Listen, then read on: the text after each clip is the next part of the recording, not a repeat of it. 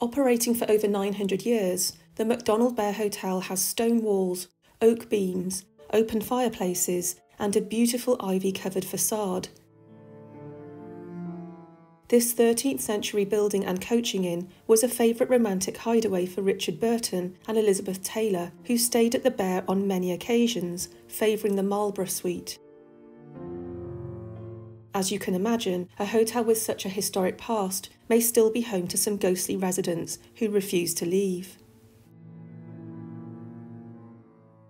It seems two different spirits are seen with regularity and have made the Bear their home. The first is supposedly the ghost of Elizabeth Downing, a young lady who died in 1768. Local legend suggests that Elizabeth, at the age of 14, did something that brought shame on herself and her family. Consequently, the outraged family took matters into their own hands and bricked her up alive in her room. Her ghost has been seen sobbing uncontrollably, begging her family not to kill her and struggling to be released. She slowly fades away, leaving an eerie silence and sense of dismay in the room. Is she the female presence who haunts the notorious Room 16?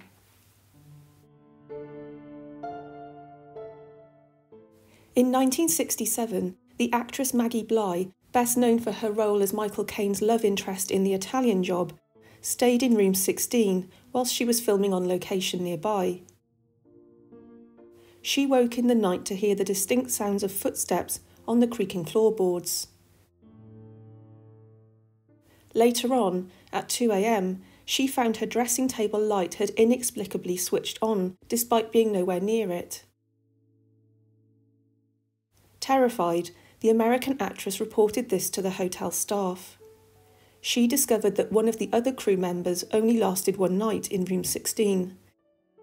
Manager Dennis Talbot explained that 4 guests in the previous 2 years had reported similar unexplained happenings in Room 16. Other guests had reported possessions being moved and drawers opening by themselves. The second spirit is that of an 8-year-old young boy named Christopher, whose background is somewhat unclear. It is thought that he might be the illegitimate son of Elizabeth Downing. Perhaps he is in effect the apparent shame she brought on her family. Local legend suggests that he was rejected by the family and lived a life on the streets, destitute and forced to fend for himself. Of the 2 spirits, Christopher is thought to be the most active, and he's been seen in the corridors of the hotel, encouraging children who stay to play hide and seek. When Christopher can't be found, the guests realise their playmate had been a ghostly figure all along. Room 12 is also haunted by a workman from the 17th century who either fell or was pushed from the roof.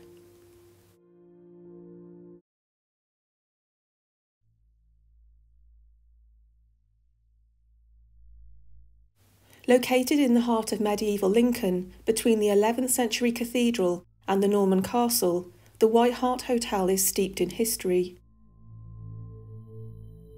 King Richard II's symbol was a white hart, and he visited in 1387 with his wife, Anne of Bohemia, and the inn was named in his honour. Some say this is Lincoln's most haunted building. The White Hart is said to be haunted by at least 4 ghosts. In the 18th century, Lincoln was an important stopover on the coaching route from London to York. Subsequently, the area attracted highwaymen or gentlemen of the road who would wait to rob any unsuspecting passengers. Local legend says that a highwayman tried to rob a coach of wealthy passengers in the pitch-black night.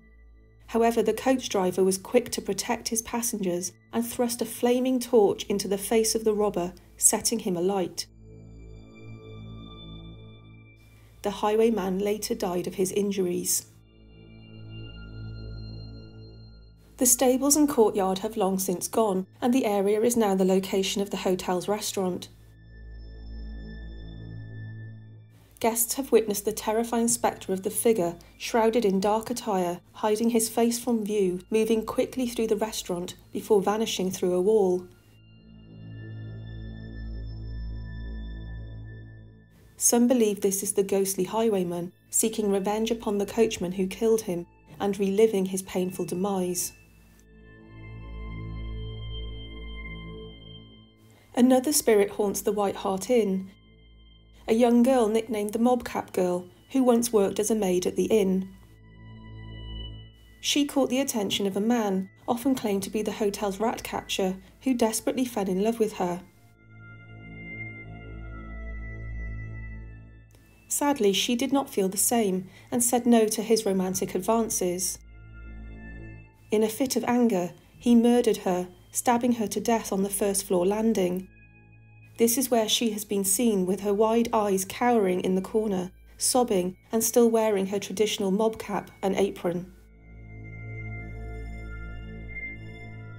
On one bank holiday Monday in the 1960s, a distraught young man arrived and checked into the hotel.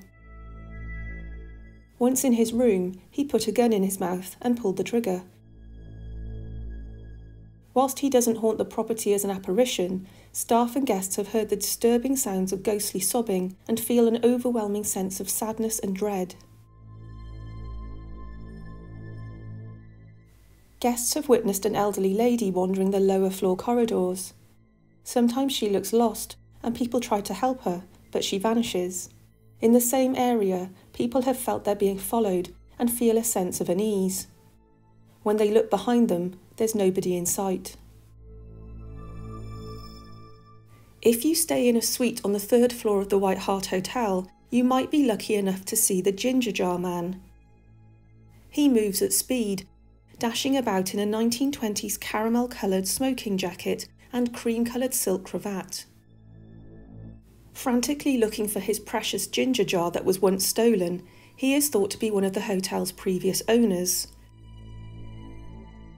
This troubled spirit startles guests with his desperate efforts to be reunited with his treasured belonging before simply vanishing into nothing.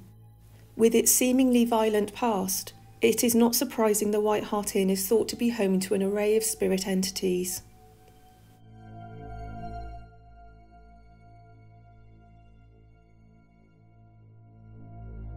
Now named the Ramada Crawley Gatwick, the George has stood as a popular hotel and coaching inn for hundreds of years. Associated with royalty, smuggling and a notorious serial killer, the George has a rich and vibrant history. Located on the main London to Brighton road and not far from Gatwick Airport, the George has hosted thousands of weary travellers since it opened in 1615. The Prince Regent, who went on to become King George IV, used to stay at the inn whilst travelling back and forth to Brighton to see the construction of the Royal Pavilion. Both Admiral Lord Nelson and Queen Victoria were also notable guests of the George. Another notable patron of the George was the infamous John George Haigh, a notable serial killer in the 1940s, who was convicted for killing 6 people, although there were probably many more, and then dissolving their bodies in sulphuric acid. He stayed at the George on many occasions and even dined there on the day he killed one of his victims. The George has one main spirit, who paces the hotel usually at night whilst guests are asleep. A large figure, 6 foot tall and weighing 18 stone, he's heard making the floorboards creak whenever he is busy wandering the corridors. The local myth is that he was Mark Houston, a night watchman from the 1600s, possibly from a time when the inn originally opened. Armed with both a pistol and a sword, he would be a formidable figure for any would-be robber or smuggler hoping to take advantage of the hotel's guests. He did much to earn the George the reputation of being a safe stopover point. One night, a paranoid guest thought somebody was entering his room without permission and stealing his precious wine and food. In order to ensure that the thief received a suitable punishment, he added some poison to the wine and placed it next to his bed. The following day, the guest checked out, leaving the deadly wine in the room. A perk of Mark Houston's job was that he was allowed to eat and drink any leftovers from when guests departed. Spotting the bottle of wine in the room, he drank the lot. The next day he was found dead in a small cubbyhole in the area near the present-day function room.